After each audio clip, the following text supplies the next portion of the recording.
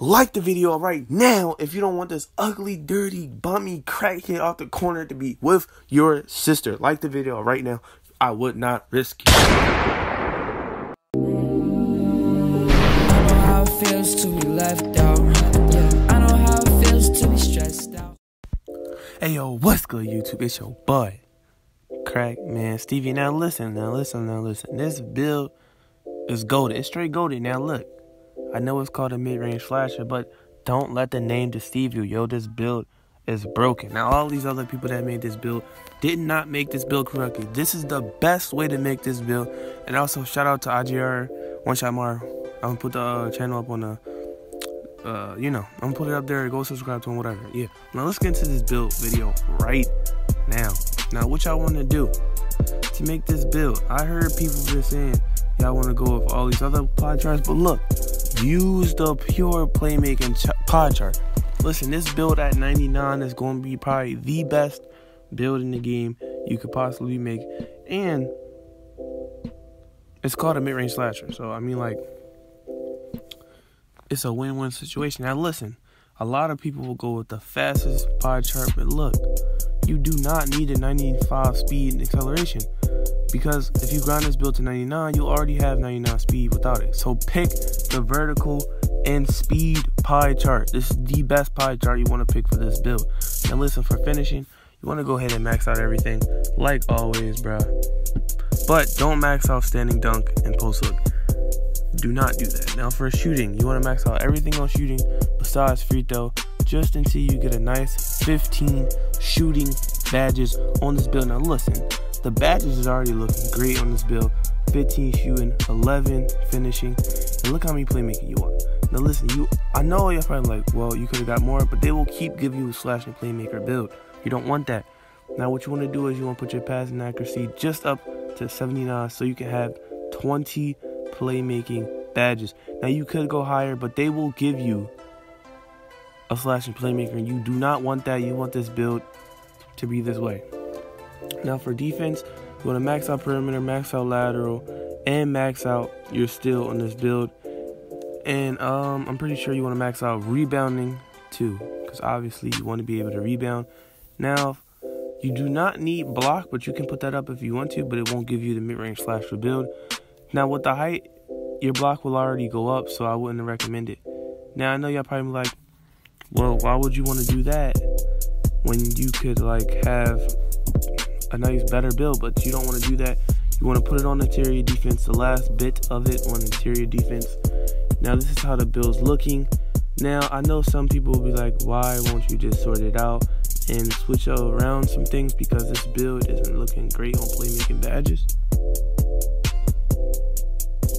You can honestly switch it around if you want to. It's up to you.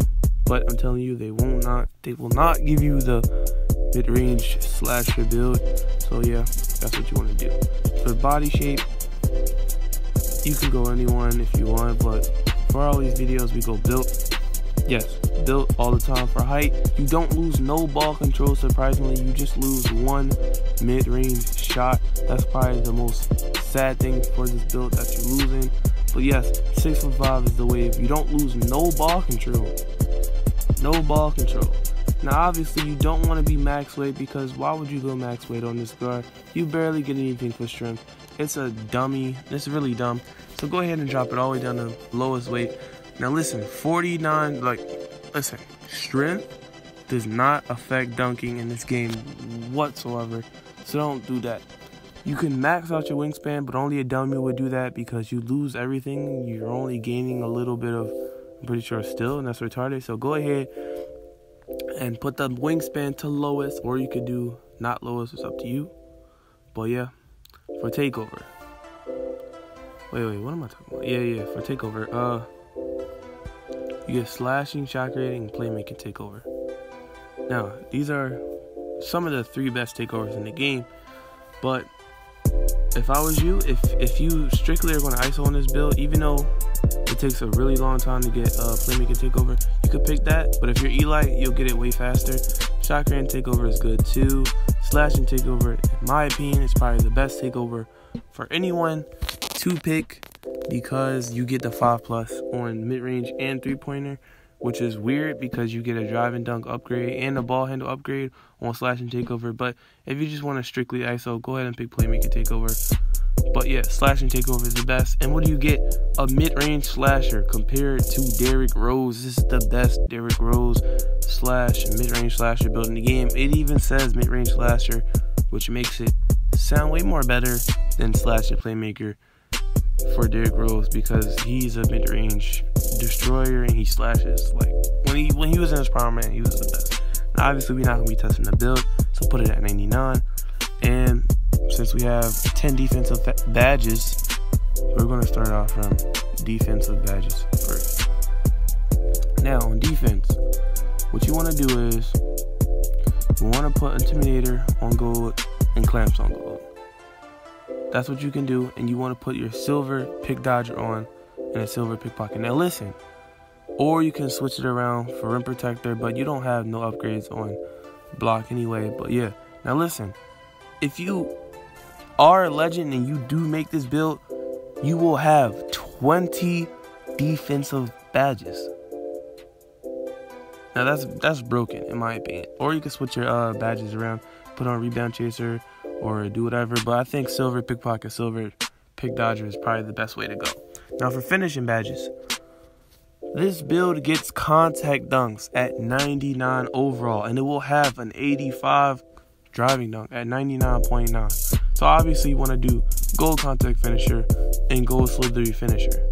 Now, if you're grinding this build for rep, you can put on lobster finisher and fast break finisher if you want your takeover real fast, but that's up to you. But these are the main two badges you want: contact finisher and slithery finisher at like off the rip, bro. Like that's what you want all the time, no matter what you're doing. You want slithery finisher and contact finisher all the time. I know people say it doesn't, like, come on. Now for these last couple badge upgrades for finishing, you want to put it on silver giant slayer and gold fast break finisher, just so you can get your takeover faster. Because if you're playing threes, you're always going to get a fast break dunk on this build no matter what. Or you can take it off and put on silver fancy footwork and bronze consistent finisher. But that's up to you. But that is basically the best finishing badges for this build, because you get contact dunks at 99, and if you're a legend, you'll have 21 finishing badges. So I mean, like, it's already broken. So yeah, for shooting badges, you're gonna go ahead and put on gold quick draw, gold range extender, and gold hosel hunter off the rip. Those are the best badges you want when you're a player. So yeah, and I've heard a lot of people say Green Machine works way better than catch and shoot, but yeah, you can put that on and put on Deadeye, and that's probably the best way to set it up. But if you don't believe in Green Machine like that, or you don't like using Green Machine, go ahead and put on a gold catch and shoot and gold difficult shot if you like it like that. But if you know you're not going to be doing that, go ahead and put on gold catch and shoot and a gold Deadeye. That's what I would personally run if I was running this build, even though I've already made it. I'm just not that good on it yet. But yeah, if you think Green Machine works the best, go ahead and put that on. Or you can put on corner specialist and difficult shot if you want to be the Derrick Rose type of player. Like if you know you're going to be isoing on twos, go ahead and put on difficult shot gold and corner specialist gold. Because, you know, Derrick Rose, fade, green, everything, bro. Like he was golded. But yeah, I would personally run catch and shoot gold and Deadeye gold on this build for the last badges. Now for playmaking badges, these are the most important ones. You want Hall of Fame quick first step right off the bat. Like, what are you doing? You want Hall of Fame quick first step.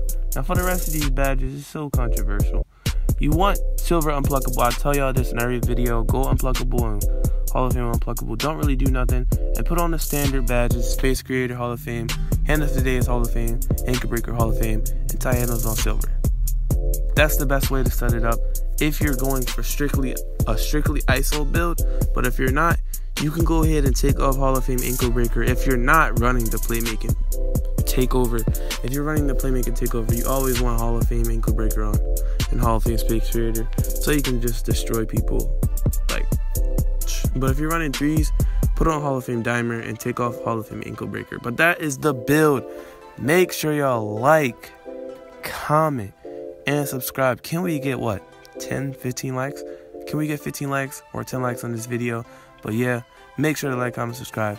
Take a screenshot of all these badges or pause, whatever, and I'm out. Peace.